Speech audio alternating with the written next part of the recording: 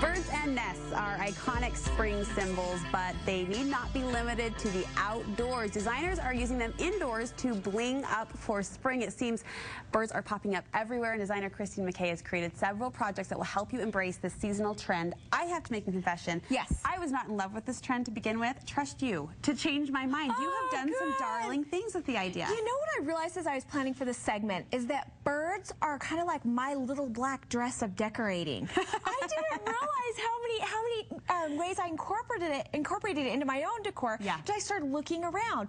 And what's interesting is it's not new. If you think about it, the 70s it was all about owls. The 80s it was all about ducks and geese. Yes. The 90s it was primitive crows. We started to see owls a little bit in the last couple of years. And so now it's more flourishes and silhouettes. But they've always been such a part of our decor. So you've got some projects, some do-it-yourself projects that will help you embrace it, and it's perfect for spring. I mean, good timing with this trend. Perfect for spring, and especially some of the projects I'm going to show are great for these after Easter sales. They're like 90% off of Easter now. sales. So we'll talk about that. What do we got? Okay, this first one is actually, it's a little mail organizer. And how I made this is I just took a regular piece of wood, and I painted it, and then you can take some canvas, and it doesn't matter if it's a little jagged because you're going to fray the edges anyway, but you'll kind of start at the top, and you just kind of fan fold it back and forth to create pockets, you know, of the depth that you want. That is simple but clever. Isn't that fun? Yes. And you can stitch if you want. You can use fabric glue, hot glue. So basically you just do that, and you can stitch and glue it, and then you attach it to the board. And then I put a couple little upholstery nails up in the corners to give it a little added bling to it, I think. And then just a ribbon, and you can just hang it on your wall. And what's fun is down below there's a cute little postage bird logo. Is that a stamp?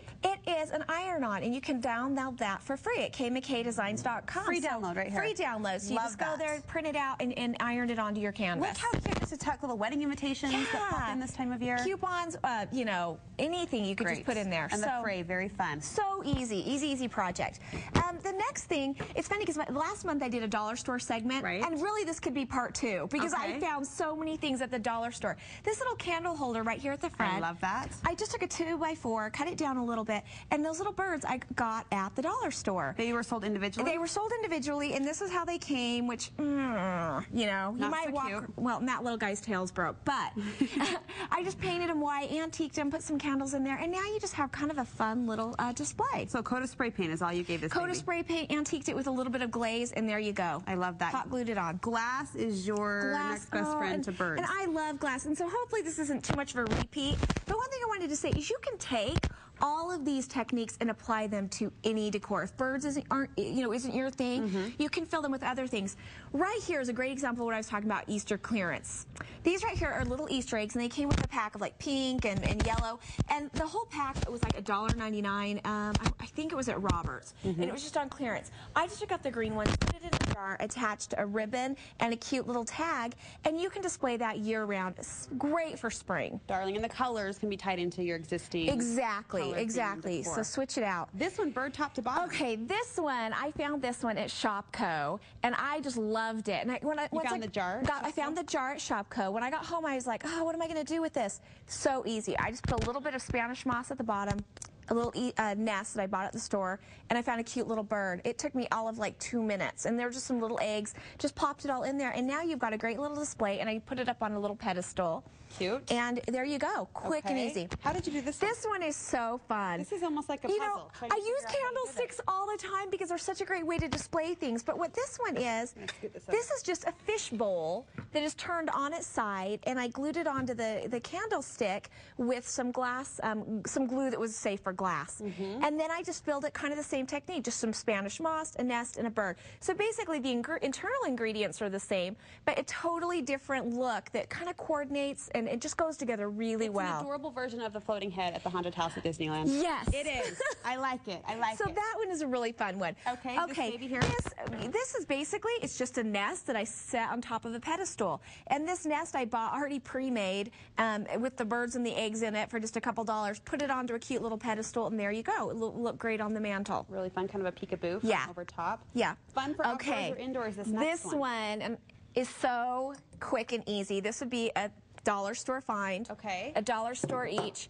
I sprayed it with a little bit of stone spray paint. On the glass? On the glass. Let me just say, first I painted it with like a spray paint that was safe for glass to give it kind of a primer. Okay. And then I sprayed the stone paint and then painted over it. That looks so real. Isn't that fun? And you've got a bird bath. Look at and this. One of my little, I dropped it this morning, so it's kind of falling apart a little bit, but. So it doesn't travel well, but it displays really well.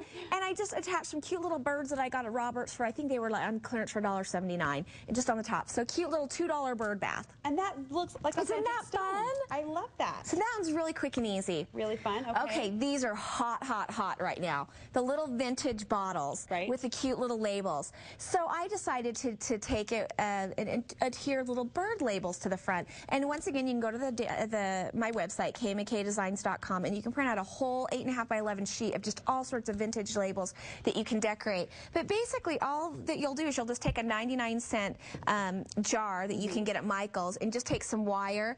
If you want the kind of the little curly Q look, you guys have probably all done this, where you just wrap it around a marker and pull it, and then you'll just take the one piece of wire and you'll just, there's your handle, and then you'll just start wrapping it around the bottom. Really easy to do. And really easy, a ribbon and the label, and you're done. That's a way to incorporate this trend in a small splash. Exactly. In a more subtle way. Completely. And free downloads on your website? Free downloads on the website. Love that. Okay. This one over here. These over here, let me just do the picture frame first, because that's such an awesome one.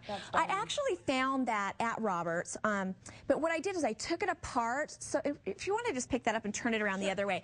I took it apart because I love to switch out my artwork. Birds are kind of trendy. So what I did is I took it apart and then I just put ribbons on the back so that I could tie it onto the chicken wire and take it off.